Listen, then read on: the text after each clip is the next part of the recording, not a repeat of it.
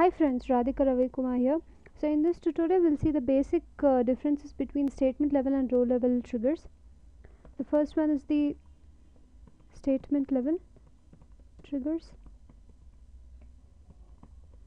and the second one is row level.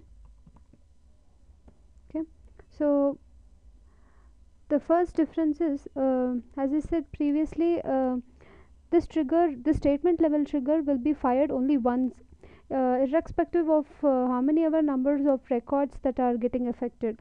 That we saw already in the state when we wrote some small program on the statement level triggers. How many ever, like if the five records are getting affected, if number of records are getting deleted, then we saw that only one record got inserted into the new table as per our the action that we have mentioned in the while creating the trigger. So this trigger will be fired only once, irrespective of the number of records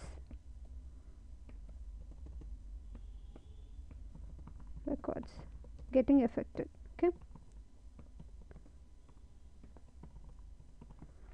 whereas the row level trigger, as we saw, when 6 records are getting affected, the same 6 number of records were getting inserted into the new table.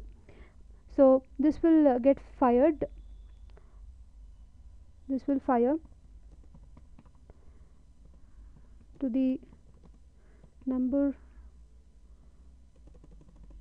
of records getting affected.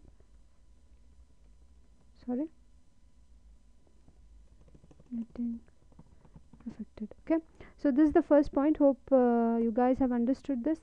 So statement level trigger will fire only once. Any number of records that get deleted or updated, only once it will get fired. Whereas row level trigger, the number of times how many number of records get affected, the same number of times it will get fired.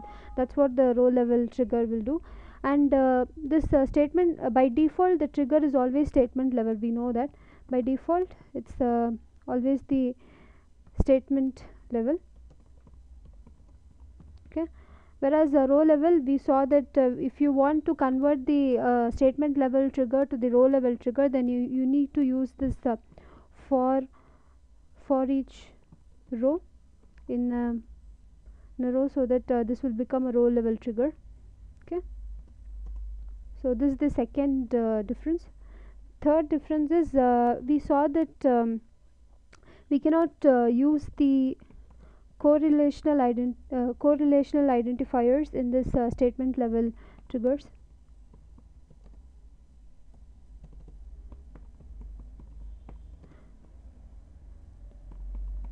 So correlation identifier is nothing but, as we saw, the colon old and colon new and all. So whereas here in the row level we can use the correlational identifiers. So this is the third example. Finally, the fourth example is if in case no statements or no rows are getting affected, then by default the statement level triggers will fire only once always. That is, only once always it will be fired even though when no records or no rows get affected.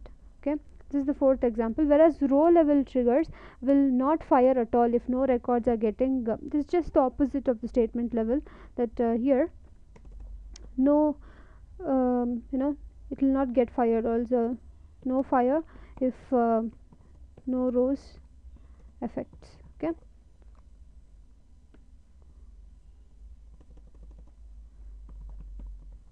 Okay, so these are the basic differences between statement level and row level triggers. To just brief it off, the first is the trigger will get fired only once, irrespective of any number of records that getting affected, whereas row level trigger, it will fire as many times as the number of rows gets affected.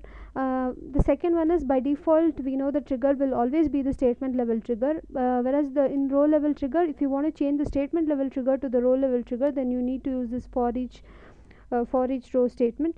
Then third is, you cannot use this correlation identifiers like this old and new in the statement level triggers, whereas you can use that in the new level, row level. Then finally the fourth one is, at least once the trigger will get fired, even though when the number of rows gets affected.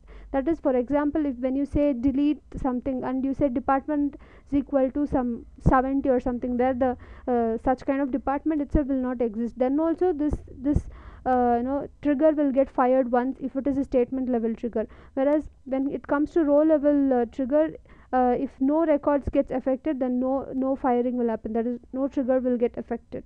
So these are the basic differences. Hope you have understood. If there are any queries, then please do mail me to plsequel.informatica@gmail.com, and please do subscribe to my channel and like my videos, and thank you very much for watching.